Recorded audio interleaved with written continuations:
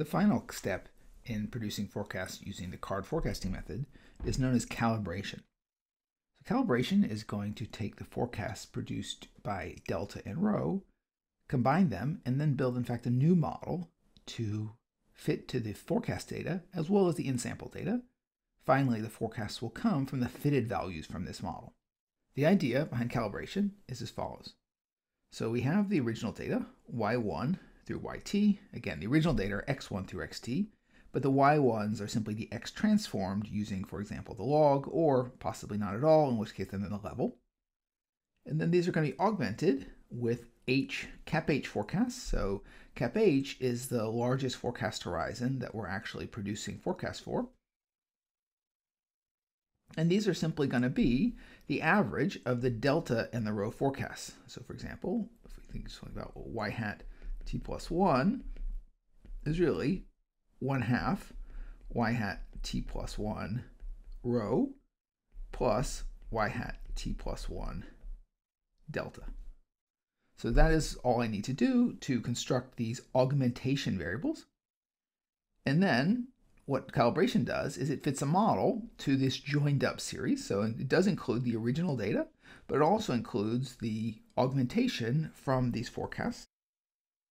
And finally, we'll see at the end that the forecasts themselves are what looks like an in-sample fit, but they are actually out of sample, of course, because all of the variable in the augmentation, so all of the y hats, they are, of course, real forecasts. That is, they only use information up to time t. They don't use information in the future. So even though these are going to be fitted values of these forecast values, they, of course, by definition, are also using only information up to time t, so there's no cheating or look ahead here. The final model is going to be, at the end of the day, a seasonal AR, but it's going to have some additional features. It's going to have a few different types of seasonality. It's going to allow for structural breaks, particularly in the trend. And these are features that are found to be useful when forecasting time series. A few final preliminaries before we actually see the model. So we're going to have two Fourier terms, just the sine and the cosine. In the notation of the Surima lectures, this is simply assuming that k equals 1. That is, there's a single component.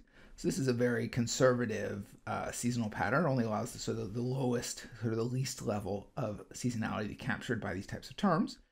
We're also going to define a new variable dt, which is going to be a break term, which is going to be t. It's an indicator that t is less than the sample size minus, then we have 1/2 the minimum of 4m, the seasons, or t plus h, which is the original sample size plus the forecast horizon. So in other words, if you have an observation that's sort of relatively early in the sample, you're going to have one trend or one intercept for this value.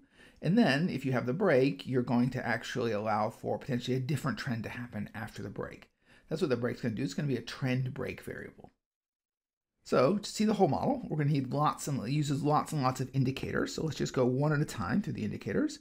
So the first one we have is iRho. This is an indicator we computed at the very beginning of the exercise that we use throughout all the methods.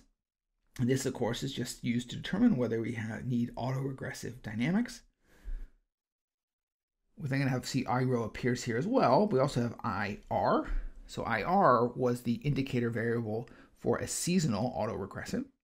And when we have a seasonal autoregression, we're going to see we actually are going to use what looks like a proper seasonal autoregression. I think I failed to change the notation here. So these should be M because they are the seasonal frequency. So when we have both the autoregressive and the seasonal autoregressive terms, then we're going to include the lag value at t minus m, but also the lag value at t minus m minus 1. So in fact, this becomes a proper seasonal autoregression, but with an unrestricted structure.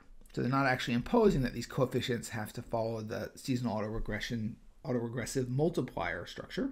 They're allowed to be whatever they want to be. You can see there's one more indicator variable here. We have I4. If we go down and look at I4, this is simply that t is greater than 4m.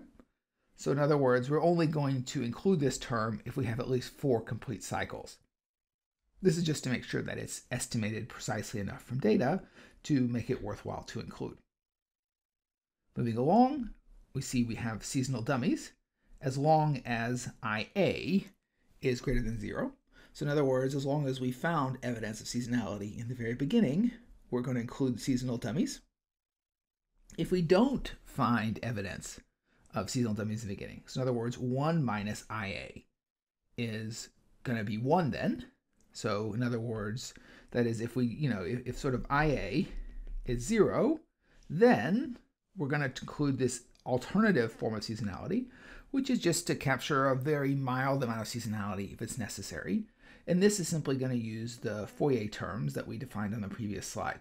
So one way or the other, the model is going to allow for some form of additive seasonality, either through dummies, in the case if the seasonality appears to be strong, or through a first-order Fourier expansion if the seasonality appears to be weak or absent. And finally, the final part of the model are these so-called trend breaks.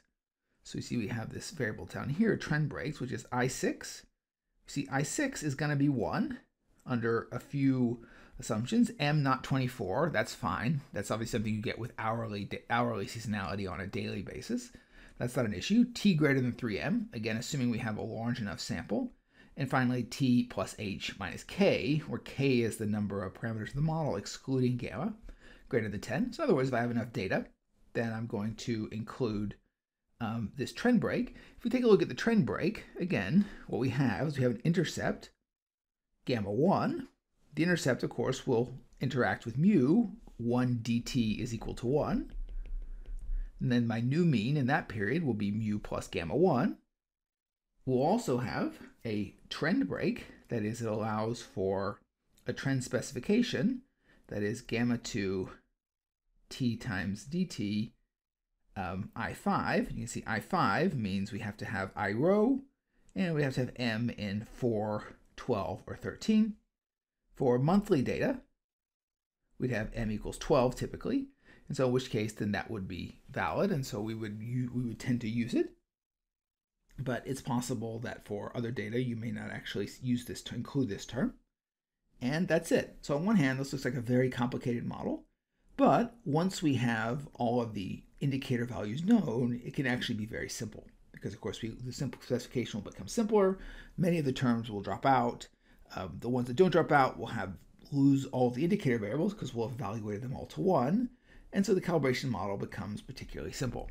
So what we're going to do then is we're going to take this model using the values we computed at the very beginning. So even though some of these values might have changed as part of the algorithms, we ignore that. And so we're always going to be using the values for I rho and IR and IA that we computed at the absolute beginning of the process in the preliminary steps.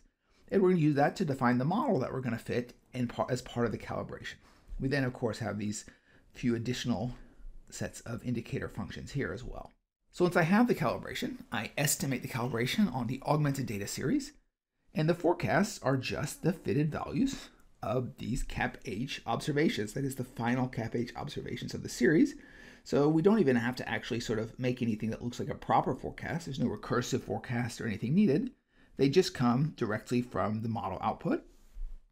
You can actually, H in particular, should be a parameter of the model, such that one should actually be estimating the entire procedure separately for different values of H. For example, if you wanted to say 1 step ahead, 6 step ahead, and 12 step ahead, one would be using an entirely different model fit for each one of these. Note that only the calibration depends on H. The other parts of the model, delta and rho in particular, don't depend on the forecasting horizon. And so those parts can be implemented. One can generate the forecast for any H. The only thing one needs to do then, of course, is use different augmented sets. So you'd have Y1 through YT, and then you'd have YT plus 1 hat, and that's what you would use for H equals 1. For H equals 6, you would have Y1 through Y cap T, and then Y hat T plus 1 through Y hat T plus 6, and so on. So that's what you'd get for a different horizon. If you had another horizon, you would simply use a different set of augmentation variables. So finally, once we've done this, we've got the fitted values of y double hat. So I'll use the notation y hat hat to mean the fitted value of y hat t plus h, or sorry, t plus little h for h equals 1 through cap h. Then the last thing to do is to construct the final forecast. The final forecast, x hat t plus h given t, will depend on either the exponential of y double hat t plus h given t if we use the log transform, or in fact it will just be equal to the forecast itself with no transformation if we didn't have the log transform.